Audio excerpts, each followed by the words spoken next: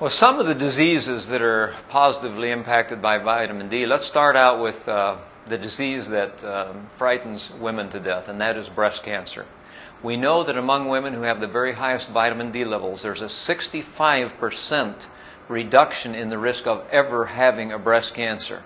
With men who are out as little boys sunbathing for years, when they become adults, their chance of ever getting a prostate cancer is actually reduced by 81%. More than any drug that will ever be developed will ever do for cancer. We have the answer to many of these cancers and so forth. We also have a dramatic reduction in heart disease. People with the lowest vitamin D levels have 2.5 times the chance of dropping dead of a heart attack as people with the highest levels.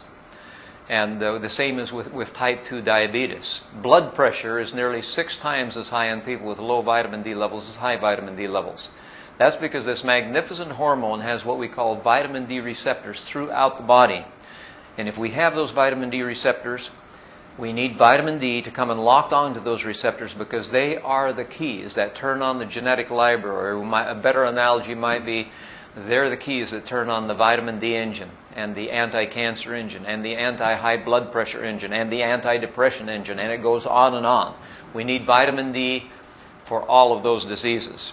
And vitamin D has to be there in the body to lock on to the vitamin D receptor. And then we turn that key and it turns on the engine for whatever it is we need.